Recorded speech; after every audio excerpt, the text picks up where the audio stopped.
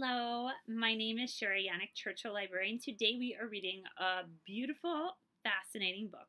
This is a true story. It is called Ada's Violin, the story of the Recycled Orchestra of Paraguay.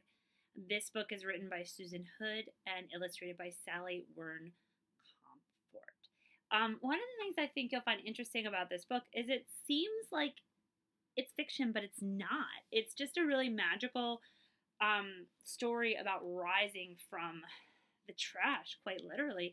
A lot of times we have things that we just throw away, but imagine our trash could be a violin or a guitar or a drum.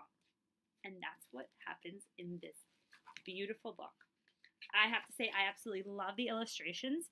I highly recommend you go out and get this book yourself because you will get a much deeper experience. It's a really rich book, and the illustrations are absolutely fantastic. So spending some time looking at all the pictures up close would really be rewarding for sure because I'm enjoying it. All right, let's dive in. Ada Rios grew up in a town made of trash. Every morning at dawn, Ada heard the first garbage trucks rumble and roll down to the road to Catahuara.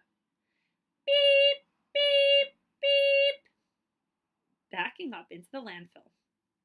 They tipped their loads up and crash! The trash came tumbling down, 1,500 tons each day. So this is where she lives. Ada and her friends watched as the gancheros, Spanish word for recyclers, scrambled, tearing into the plastic bags with long-handed hooks, pushing aside moldy produce or grabbing anything they could recycle or sell. The going rates, 5 cents for a pound of cardboard, 10 cents for a pound of plastic. The noisy, stinking, sweltering slum was not the most nurturing neighborhood. Ada watched, eyes wide, but didn't say much. She didn't say much. And yet she liked to imagine each garbage truck was a box of surprises. One never knew what might be inside. Her father had found appliances, toys, perfumes, and antique watches. One woman even discovered a small box full of gold jewelry. Little did Ada know there was a bigger surprise waiting for her in the landfill. So I can speak to this. I have a toddler at home, and she throws everything in the trash. So one day, my husband couldn't find his phone, and we called it, and it rang from inside the garbage pail. So if that had gone to the garbage dump where they were, they would have had his phone. But luckily we found it sooner than that. But people always throw away things accidentally. And sometimes something someone doesn't want to use anymore or it's not good to them is good to someone else. And so that's what they're finding in their community is ways of reusing things and making things new and finding things that are worth money. Every day when Ada's parents went to work, grandmother Miriam cared for Ada and her little sister Noelia. Grandma loved to sing rock and roll songs from the 1960s. The girls grew up to the tunes of the Beatles, Simon and Garfunkel, and Creedence Clearwater Revival. Ada loved to sing too, but only when no one was listening. Are you like that too? Ada's dad brightened the night with stories and songs of great musicians. He turned up the radio and pointed out the sounds each instrument made. Ada had heard one above all the others. Zing! Went the strings of the violin.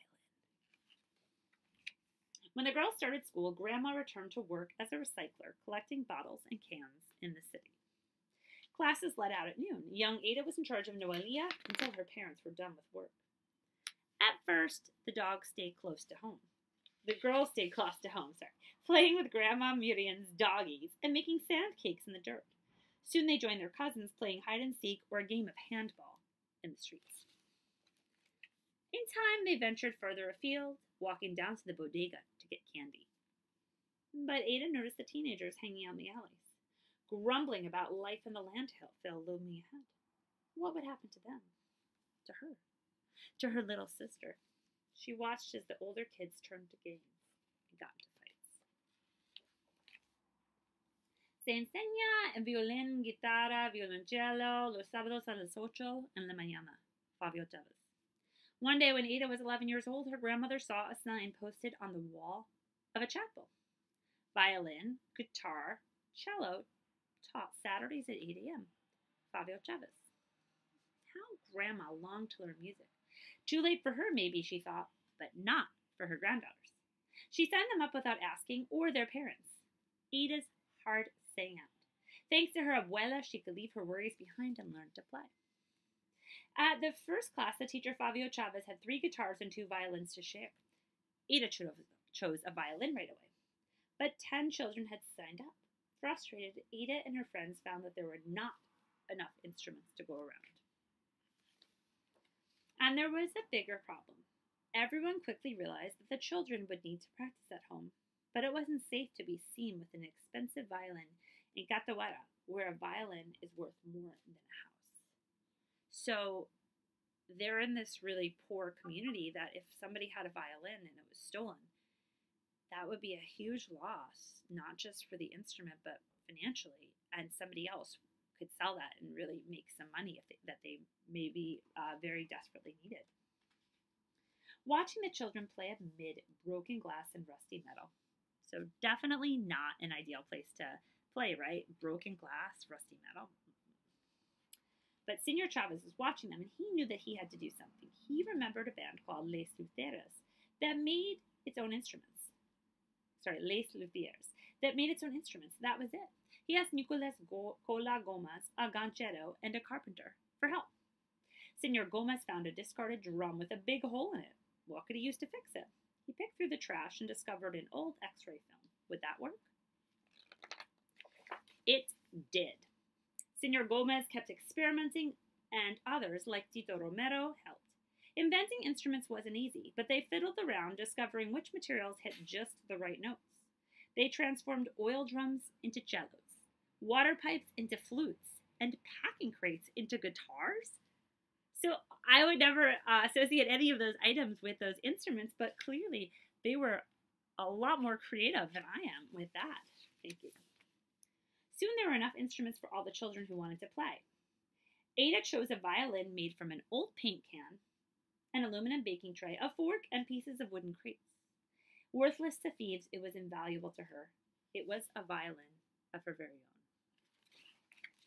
Senor Chavez set up a strict schedule of 3-hour lessons. The class had no classrooms, so they played outside despite the 100-degree heat and sudden downpours. So can you imagine learning? You're outside, it's super hot, sometimes it rains, and you have 3-hour classes. At first, Ada and others struggled. Sharps and flats clanged and clashed. Playing an instrument is a process. It doesn't matter if one is rich or poor, ugly, fat, thin.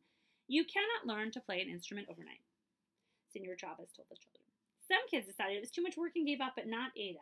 After lessons, she would practice at home, sometimes 2 hours a day. In time, the screeches, twangs, and tweets all hit the right note. Their class became a small island where Chavez taught them to respect themselves and one another. Be kind, always say please and thank you. Say you're sorry, be dedicated when you commit to something, Senor Chavez told the children. So those are rules that most of us want to live by anyway, right? Having manners, apologizing, showing perseverance. Soon the ragtag crew of kids learned to tune in, to listen to one another, to band together. The Recycled Orchestra was born. From then on, there was something new in the air in Cataguara.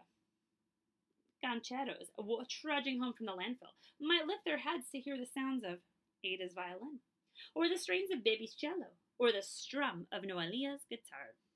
A symphony of sounds helped to lift them beyond the heat, the stench, and their achy backs. Right? Music can really transport us. With her violin, Ada could close her eyes and imagine a different life. She could soar on the high, bright, bittersweet notes to a place far away. She could be who she was meant to be. And you could take a look at that violin, which clearly looks a little bit different than probably most of the violins you may have seen in photos or in person. As Ada's skills grew, so did her confidence. Once timid, she now took center stage playing solos. She helped teach the younger children too. Her teachers and fellow students took note.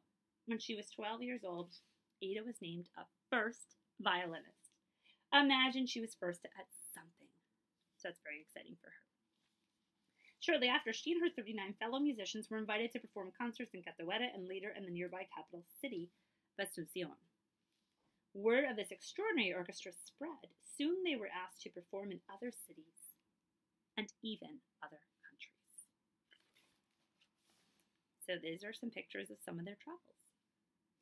Ada and her friends flew on their first airplane, stayed in their first hotel, swam in the bright blue waters of Rio de Janeiro, sampled their first pastries and pineapple, and saw sights they never imagined. The world dazzled them just as they dazzled the world.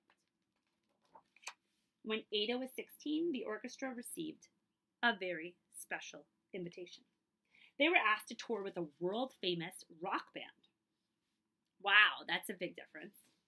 More than 35,000 people awaited them at their first concert stop in Bogota, Colombia. Ada was more than nervous. She didn't know how to enter or how to greet the audience. She went blank. She saw a giant stage with glaring lights and heard people screaming. How do you think you would feel? Would you be nervous too? I think I probably would, just a little.